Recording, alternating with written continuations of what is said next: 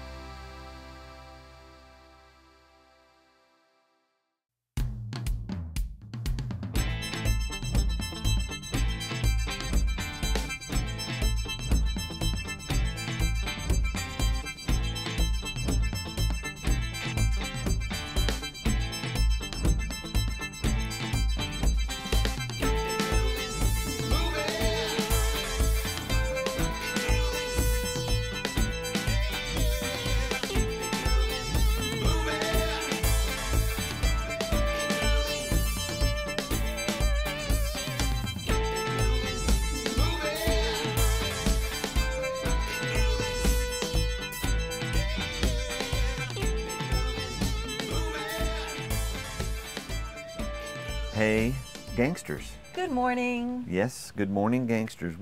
This is day one of our trip to Julian Price Campground. We're going to be here for 10 days. Yes. And this video is going to be about boondocking or about off-grid camping. Our heart and goal here is to kind of help people who, first of all, people who have never boondocked, Yes. to not be so fearful about it, and number two, to kind of maybe educate on how to manage boondocking a little bit better, not run into a situation where you don't have any power, you don't have any water, you don't have any utilities. There's a few things that you need to do to be proactive if you're going to be boondocking. Anytime that you go camping, anytime that you go out into the wilderness, you have to be prepared, regardless of where you're going and when you're going and how you're going. Like, if we were tent camping, we would be prepared differently than we're prepared with the tab. But either way, you got to bring some stuff. So, we packed the stuff. The tab that we bought came with a solar package, We beefed it up. Mark did that. He can speak to that. I know we have 2 batteries instead of 1. We have 200 amp hours worth of lithium batteries, yes. Yeah. So, but I know we bought a camper that was boondock ready. It says boondock on the outside somewhere. Boondock edition. Right. You know, we've got 25-gallon water tank, and we've got gray tank and a black tank, and we have solar panel on the roof, but we brought an additional solar panel so that we could park our camper in a more shady location than baking in the sun all day, and put the extra panel movable from place to place to put it in the sun. An important probably clarification for that is you do need to have a long enough cable To do and that. a big enough gauge cable to be able to do that. This one is 40 feet, I believe. And Yeah. so it's plenty long enough to get it to a location where there is sun in most circumstances. And that's what we were Right. talking about, planning ahead and planning for boondocking, you know. Right. And That I it think, does require a little forethought. think everyone will benefit from you going into detail Mm-hmm.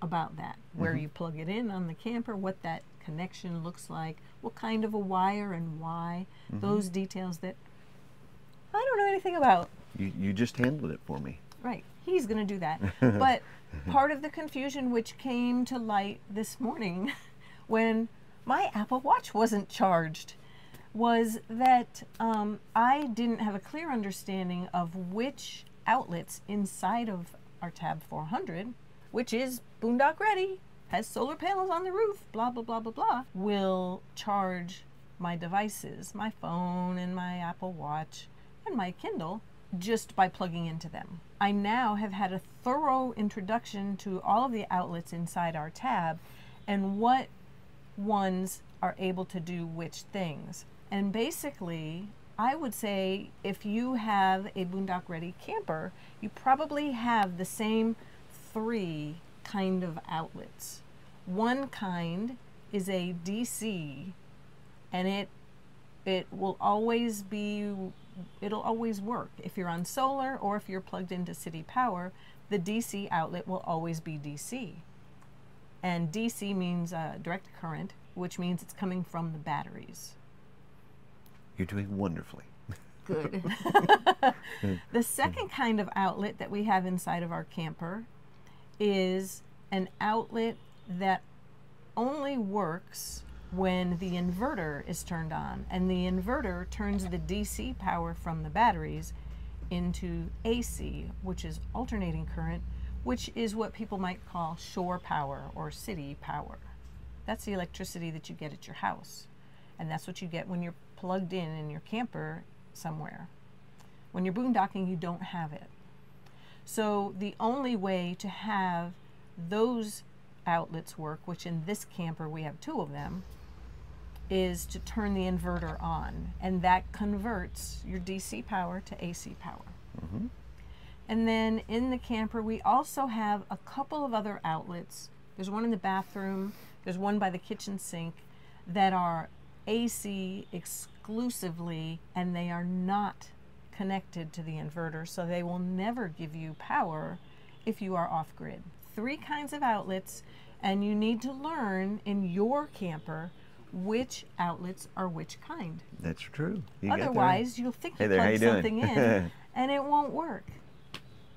That's exactly correct. Okay, so I'm going to add a little bit more that, again, I don't really know the details, but different number of amp hours of battery enable you to have different size inverters. The inverter, remember, is what converts DC power to AC power and might allow you to run a coffee maker. Or in our case, we bought a little immersion blender that connects to a small food processor that we can put frozen berries and heavy cream into and make ice cream. But you have to look at the wattage of your inverter, which in our case it's 1,000 watts. 1,500. 1,500. Mm-hmm. And you have to look at the wattage that your device is going to use. And in our case, this little immersion blender Mm-hmm. is 280 watts. Mm-hmm. So we can run that off of our batteries when we have the inverter turned on, Mm-hmm. and we have those 2 outlets that we could plug into that will work. We have pretty much exhausted my knowledge of boondocking.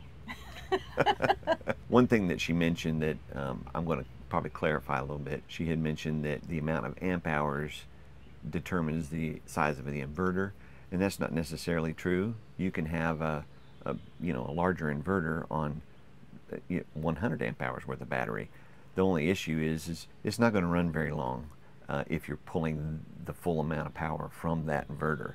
So, right. And even with, I'm just going to say this because I think a lot of people get confused about this. For example, they actually sell a Tab 400 that has what they call the lithium package, or full lithium package. It has 400 amp hours, 400 amp hours worth of battery capability. That's a lot of battery capability, okay? And they tell you you can run your air conditioner off of it. And that's true. You can run your air conditioner off of it. And it's wired up so that when the inverter is on, it sends AC power pretty much the entire camper. The entire camper is energized with AC power by the batteries. How long can you do that for? I'm going to say in real world conditions, probably not more than 4 or 5 hours. Yeah. So, and then you will have depleted 400 amp hours worth of battery. Is that practical? Probably not really, you know. Right. So I think it's kind of, in my way of thinking, it's a little bit deceptive to tell people that you can run your air conditioner off of 400 amp hours worth of battery in a 3,000 watt inverter. Yes, you can. Can you do it in a practical sense? No, you can't. If you're going to be out boondocking, don't plan on running your air conditioner. I would suggest to you that it is not wise to plan for that. Right. You're going to have so much more battery power to practically do that. And that's not even worth it. You know, you're going to be spending thousands and thousands and thousands of dollars on batteries to run an air conditioner. Yeah. Just plan accordingly. Yeah. Like, for example, this is a perfect example. Down where we live, it's currently about 10 to 15 degrees warmer there than it is up here in the elevated mountains of North Carolina. We come up here on purpose because it's cooler up here. Yeah. And you can be up here and be comfortable in the middle of the day. It is not hot. It's in mid 70s at the most. During the At home, day. it'll be in the 90s. But you can manage the temperature in your camper by opening windows, closing windows, having the vent on. You can run your fan, the ceiling fan in the vent. You can run that. That's wired so that it runs on the DC power from your batteries. And maybe it would be wise at this point to clarify some of the things that do run off of DC power when you're off grid, you know, and it'll run. You don't even have to have the inverter on. All these things will work without the inverter on. Your ventilation fan, both your bathroom fan and your fan that's in your main cabin area, will both run. Your water pump will run. Heating system will run. Refrigerator will run off of DC power. Your fridge, I should back up a little bit. Not all of the tabs have just a pure DC fridge.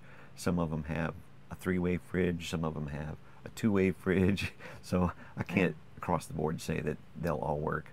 But the newer ones have just a DC fridge. That's all they have. So yeah, and I think that's part of the confusion, honestly, is that they've been changing things over the years, and things are not the same as they were. Like, 5-6 years ago, if you bought a camper, you would want a 3-way fridge. Well, whereas today, a DC fridge is good. It's pretty good. Yeah. Yeah. So. Because our batteries are charging when we're driving down the highway and keeping the fridge going. And most highways, if you haven't noticed, are pretty sunny almost all day long. Yeah, so it's charging off of your solar panel that's on your roof. And that's another thing that we should probably talk about is considering is, where you would park when you get to your destination. Is it shady? Is it sunny? Those things have a big factor in whether or not you can charge those batteries back up. That's our introduction, and this video will be about the details, and I will show on a daily basis. I'm going to give maybe not daily, but at least every other day, a running tab on where we're at with the tanks, with our power, solar, all of that.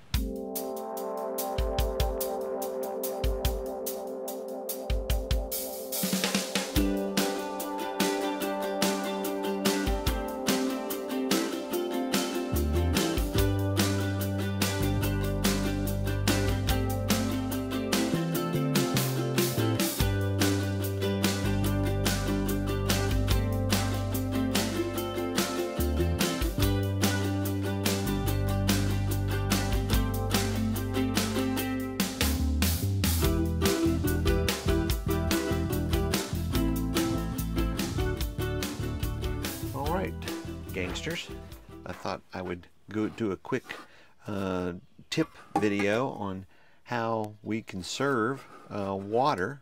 One of the things that we do to conserve water is when we're doing dishes, we just use a small amount of water in one of the dirty dishes. This is just my dirty coffee cup.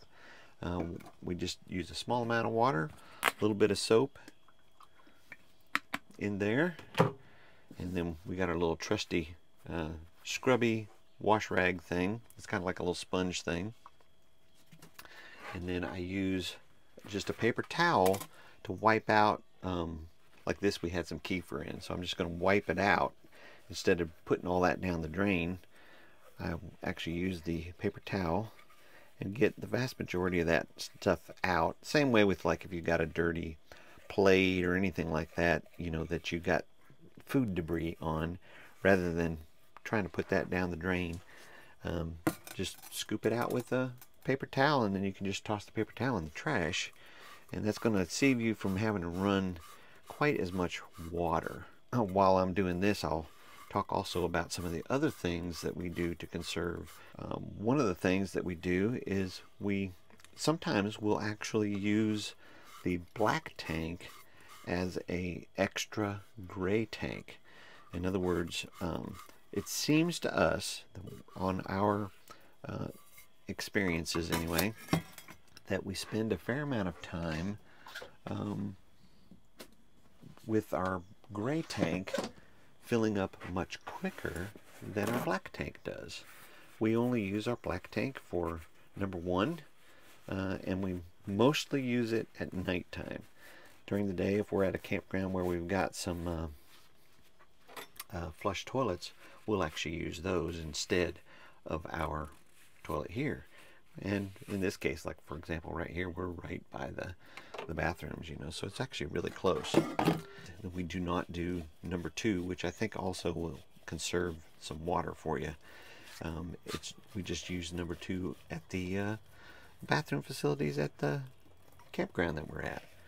That's how we do it. That, you know, certainly there's times when you just can't, and that's what you have it for. You know, you have it so that you can use it. So certainly use it if you got it, but if you can conserve, then conserve. That's just some of the things that we do to conserve water. And then the only other thing I was going to suggest when doing the dishes is, once you get everything all soaped up and, you know, wiped off good, and you feel like you've got things clean, instead of running water constantly, to just kind of run just a little tiny bit of water, just enough to rinse off the object that you're working on. And I do use hot water to rinse the dishes off with, but just turn it on a little bit, rinse them off, turn it off. And doing that, believe it or not, that actually does save a lot of water usage. You know, you still get your dishes clean, and yet you're not consuming enormous amounts of your water. And water is a precious commodity when you're boondocking. As you know, we're boondocking this weekend, and one of the things that we do sometimes when we're boondocking is we cook with fire. And today we are going to be cooking a pork tenderloin, and we're cooking it over the charcoal. So Dutch oven style. Dutch oven. So I have found in my other experiments cooking in the Dutch oven that it's helpful when cooking meats in particular to make sure there's moisture inside there. So we have been enjoying Athletic's non-alcoholic brews of late. This particular one is a golden ale, and I put that in the bottom of my pan. Yum, yum. And yeah, it's There pretty it is, good. bubbling away. There it is in the bottom of the pan. And then I'm going to cut this tenderloin out of this bag, and I'm going to touch it the least amount I possibly can because it's yucky to touch it,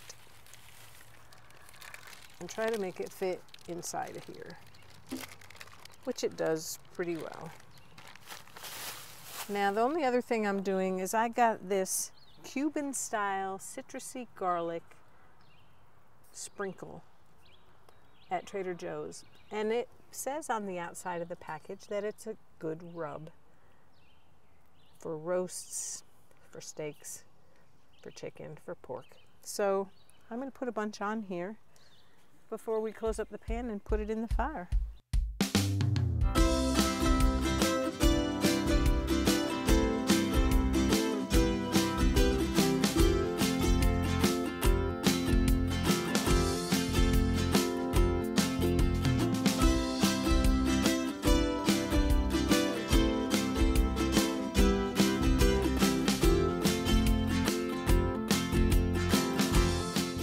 And then we're just going to put the cover on it, and we're planning to cook it about an hour and 15 minutes. We want to make sure it's done because we're just worried about that sort of thing with pork. Yes, we are. Yep. So the lid goes on, and then I'm going to put some coals on that bad boy. We'll place it in the fire. I usually basically try and fill the whole thing, fill the lid pretty much with coals. I don't really know what the proper thing is to do, but it seems like filling it with the lid full of coals works pretty good, so that's what we're gonna do.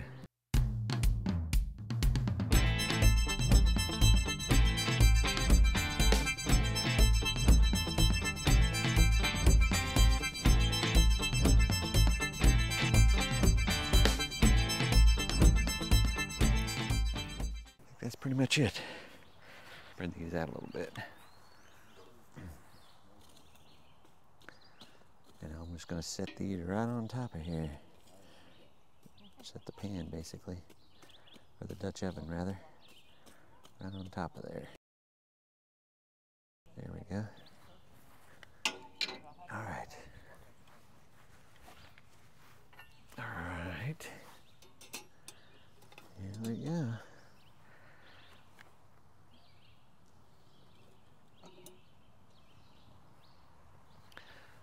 Okay, been an hour.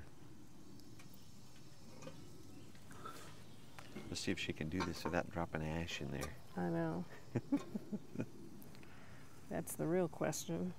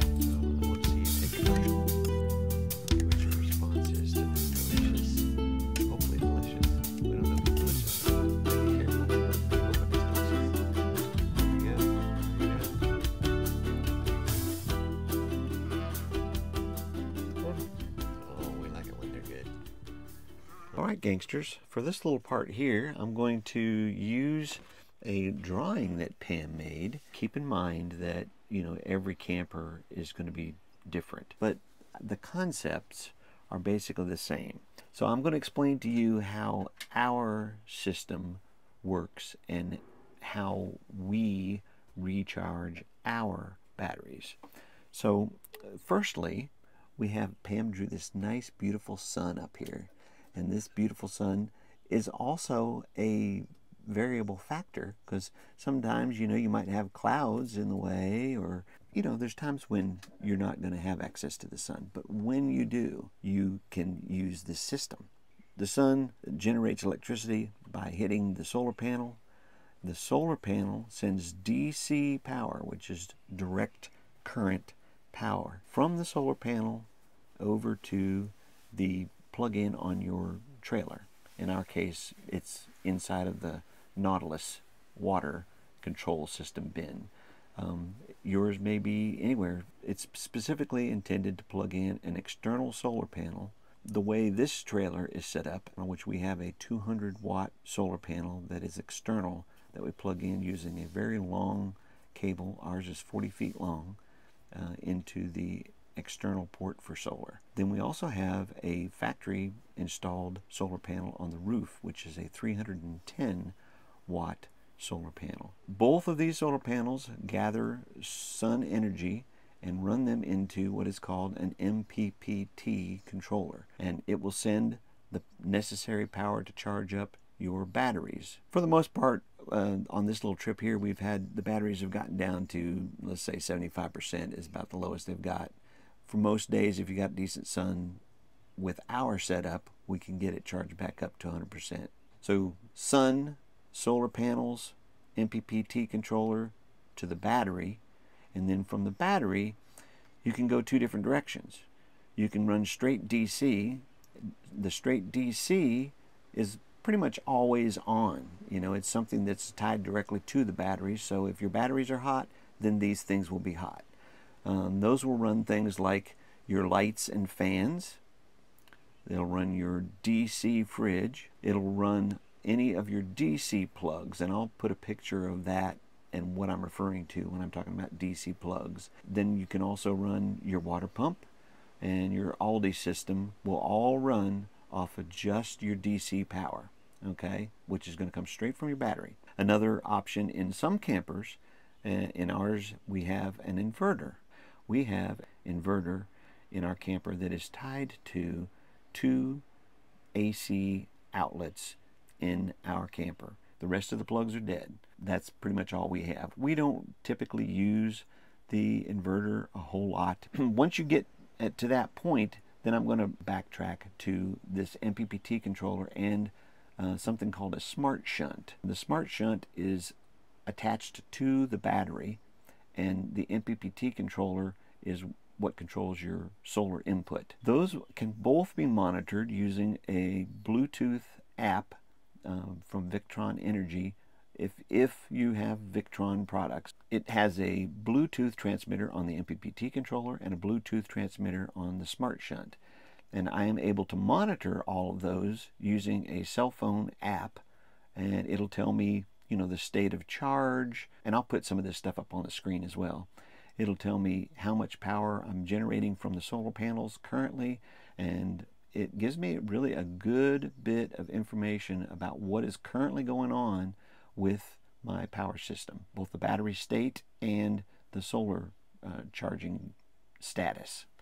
So those can be extremely helpful in determining, you know, how proactive you need to be as far as getting your batteries up to snuff. So anyway, Pam did a wonderful job of drawing this lovely picture of our camper and the sun and the solar panels, and I thought this was kind of cool. So I'm actually doing this sitting here in the camper. So at any rate, hopefully that'll help somebody. Hopefully that's clear. If you have any questions, you know, don't hesitate to make a comment, and I will try my best to answer them.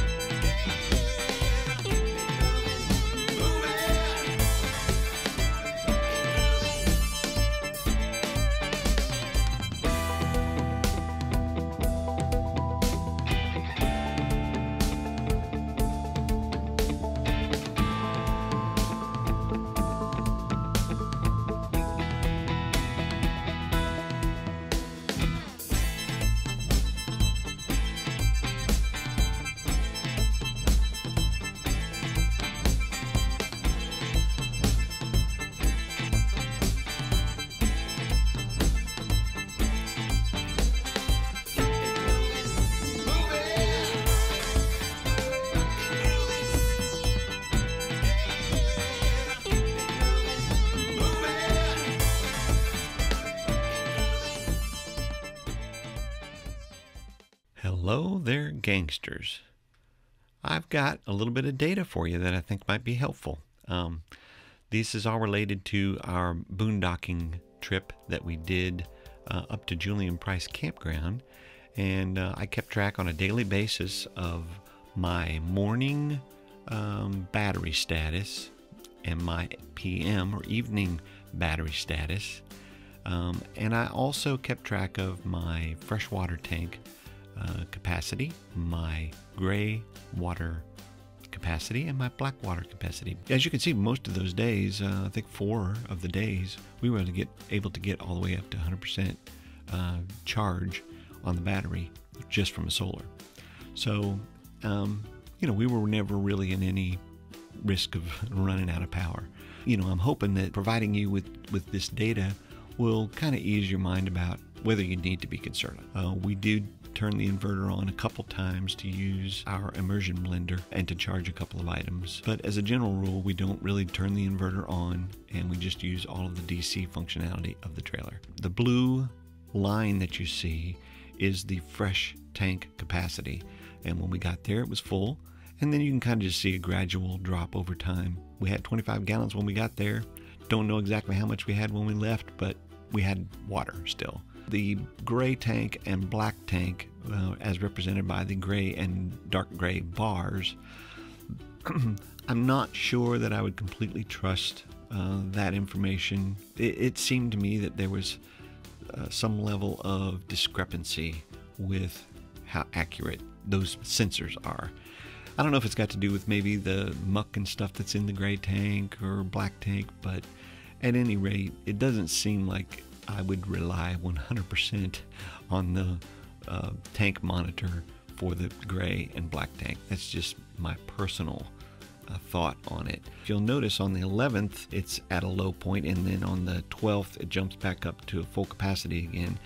The reason for that is that's the day that we did a dump with the external honey wagon. But anyway, hopefully this data here will kind of ease your mind a little bit, I'm hoping.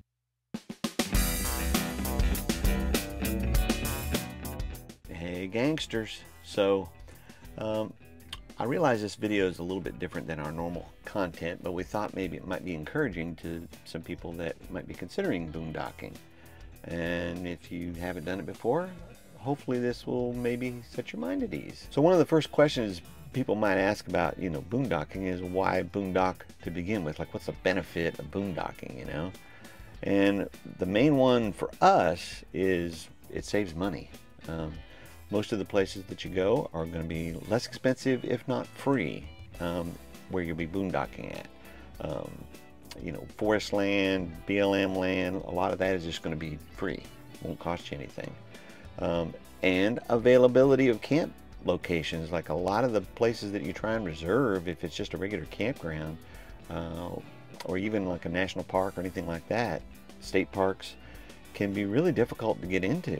And one of the advantages of boondocking is that typically people do not want to boondock, so therefore those camping locations are just more available.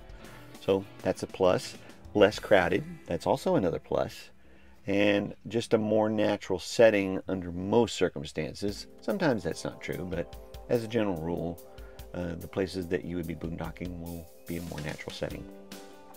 So I got a couple disclaimers. I realize that boondocking with kids is a challenge. When we had kids and were camping, we didn't do a lot of boondocking. We were looking for full hookups and whatnot, and it's a huge challenge trying to boondock with kids. So we realize that, and we're not really trying to encourage someone who has kids to boondock, unless you want to. I think it's possible. I just think that it's just much more challenging. So keep that in mind as we're talking about boondocking. And then the other disclaimer is we're not experts. We don't know everything, but we've been camping for over 40 years, doing tents, backpacking, pop-ups, 30-foot trailer. We had a teeny tiny 6x8 square drop for a while, and we have failed a lot. Don't be afraid to learn from your mistakes. We've learned a lot of things from just screwing up. So you're going to make mistakes.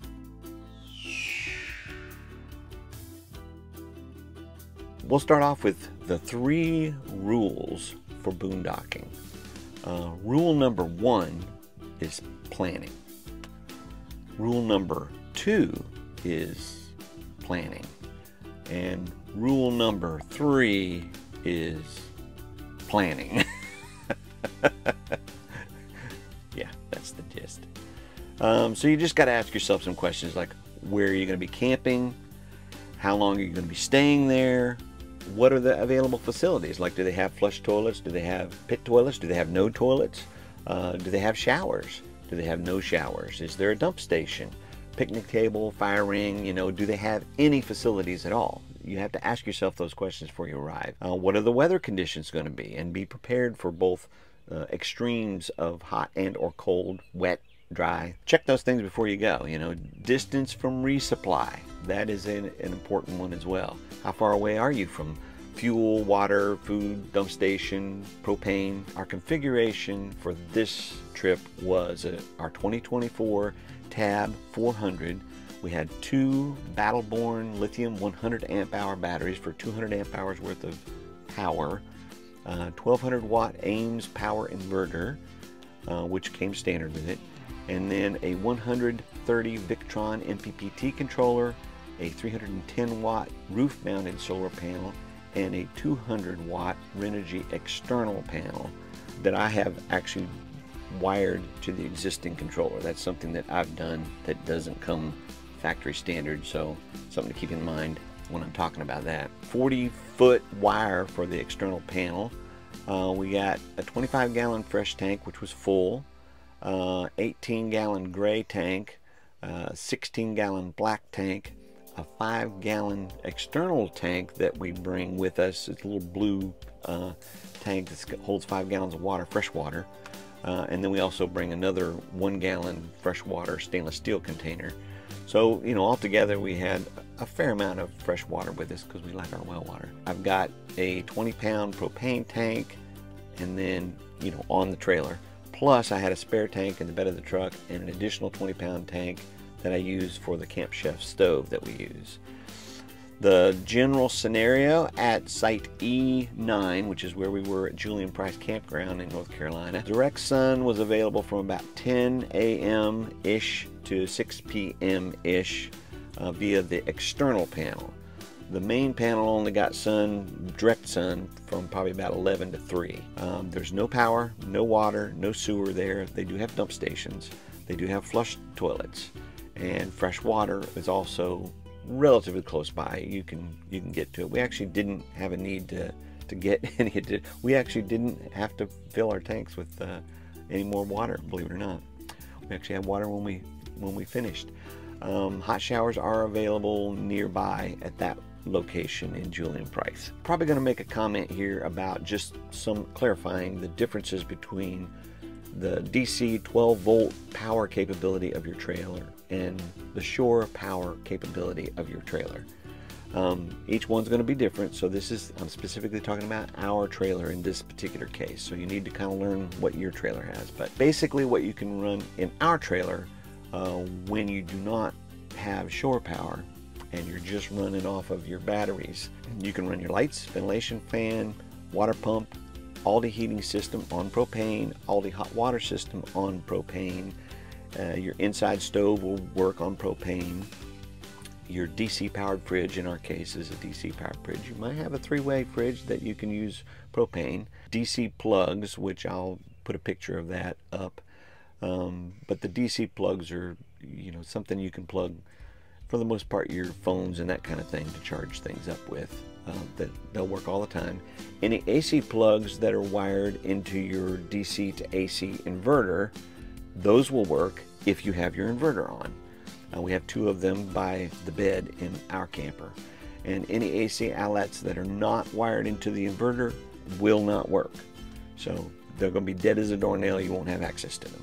We have a 1200 watt inverter. You might have a smaller one, you might have a bigger one, you might not have one at all. You know, so each camper will be different. You know, you'll need to just figure out what you have and what you don't have. A couple of tips that I'm going to give about managing solar, we use an external panel in addition to the panel on the roof.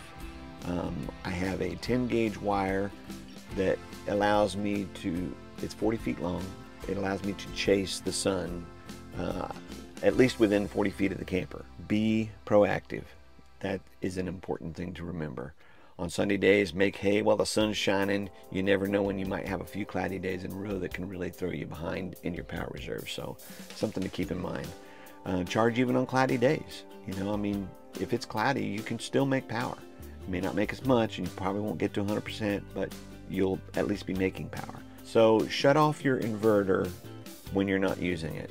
It does pull a certain amount of power just being on. Our typical power use for this particular trip that we did at Julian Price was we used lights, water pump, DC fridge, vent fans, and charging our electronic devices, phones, iPads, cameras, mics, portable fans, stuff like that. We did use the inverter on occasion to power an immersion blender so that we can make some ice cream. Pammy uses like frozen berries and cream and just whips it up and turns it into ice cream, which is actually really good. Managing your tanks. Freshwater tank, gray tank, black tank. One of the things that we do, and I talk about this in the video a little bit, and I actually showed you, some of the stuff that I do, but basically wipe out your food debris with paper towel before you start doing any dishes at all. Don't fill the sink with water. Just use a small dish, and I showed this in the video. And just put a little soapy water in there and use that as your source for washing all your other dishes. Don't run the water for a long time. Just kind of, once you get everything soaped up and clean, just run that water and turn it off. And just keep on turning the water off. Don't sit there and let it run. And you'll say, like I said, we had 25 gallons when we started, and when we at the end of 10 days, we still have water left. So, let that be a lesson to you. We don't shower in the camper when we're boondocking at all.